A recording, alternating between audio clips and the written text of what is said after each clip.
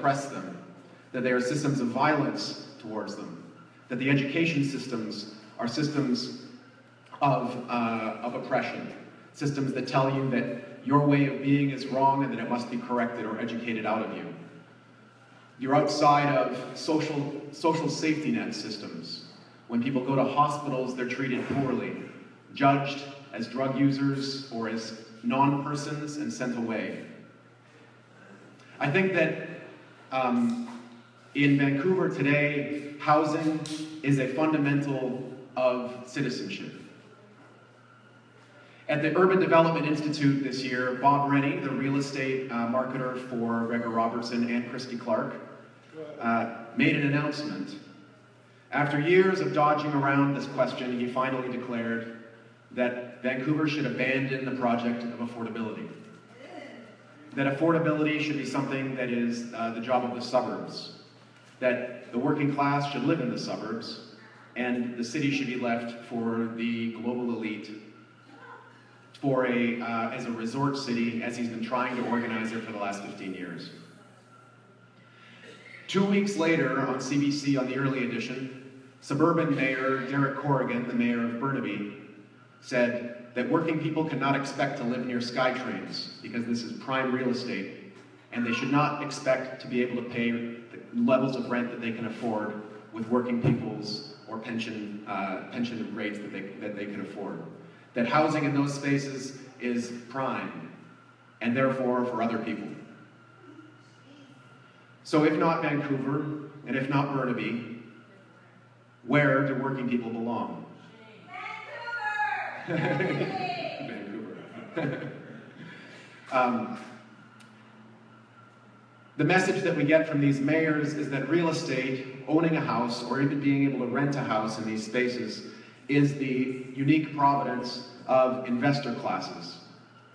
Investors who are the only consumers able to spend enough money to buy these particular commodities. And maybe some people who are old enough that they bought land a long time ago. Others are non-persons. And the ultimate non-personhood is homelessness. About a month ago, the Alliance Against Displacement organized a summit where we brought together homeless people and evicted people from struggles from 6 different communities around the Lower Mainland and Vancouver Island.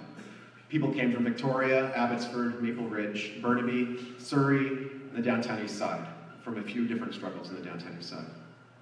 And we made, throughout 2 days of 8 hours of discussions each day, we made lists of the things that people said, and then tried to process together what was the most important thing, what was the most important sentiment that people shared. And the most important sentiment, number 1 at the top of the list, was, I am a person. Before I need a home, before I want the cops to stop beating me up in the street, was that people felt that their personhood was denied. It's because experiences of homelessness is a constant disavowal of personhood and citizenship. Every day, homeless people are attacked by police, usually in minor ways, but they are kicked awake when they're asleep under bridges. They're told, get out of here, this is private property.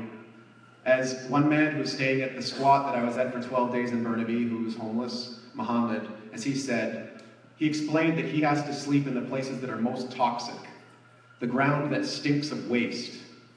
And he wakes up with a headache from the waste in the ground because it's the only place where the police won't attack him, where security guards won't harass him, and where he's not in danger from bigots who hate homeless people. People also face social workers as opposition to the spaces that they need to access for survival. And people are forced to perform in subordinate ways in order to beg for things from social workers rather than demand their right because they are poor due to capitalism and due to an unequal distribution of wealth in our society, and not because of some fault of their own. But the system of social work as it is teaches them that there must be something wrong with them, and so they must access these things through begging. Feminist Anne McClintock argues that historically in these territories, there's been a radical boundary of civil society. The radical boundaries of belonging were about race and sexuality. That if you were Native, you were outside of the bounds of civil society. That the laws that were for white society were for white society because they were against you as an Indigenous person. And the laws that were for the nuclear family and for a heterosexual, monogamous, married couple with children placed sex workers far outside of the realm of being in humanity. To be outside of this belonging and this citizenship is to be struck down constantly. Laws are an important field that we engage this problem of belonging and exclusion. And a lot of those laws are the sorts of things that COPE engages as a civic party. City bylaws, since the erosion of the vagrancy laws in the 1970s and 1980s, have become the place where poor people's presence have been policed on the streets.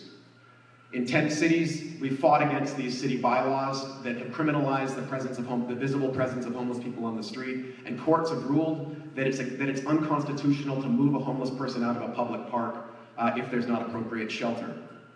But these laws have extreme limits, and they're framed by how far people can prove that they are not disruptive to society. In the court ruling in Victoria just over a month ago was that if people are too disruptive, their well-being and their space in public is no longer tolerable. City zoning laws determine the boundaries of belonging by saying that three-story walk-up apartments for renters are not as valuable as investment properties for the rich.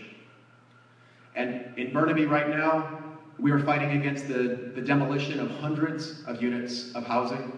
And if the new downtown Burnaby plan is allowed to pass under Derek Corrigan, a so-called progressive mayor, there will be more than 3,000 units of apartments that will come under the bulldozer immediately. Why? Because he believes, well, the philosophy is that this is prime real estate. The reality is that this is what the economy of Burnaby has come to depend on, is the immediate injection of quick real estate dollars. And eviction law is an emerging field that we are starting to tackle around this sense of belonging.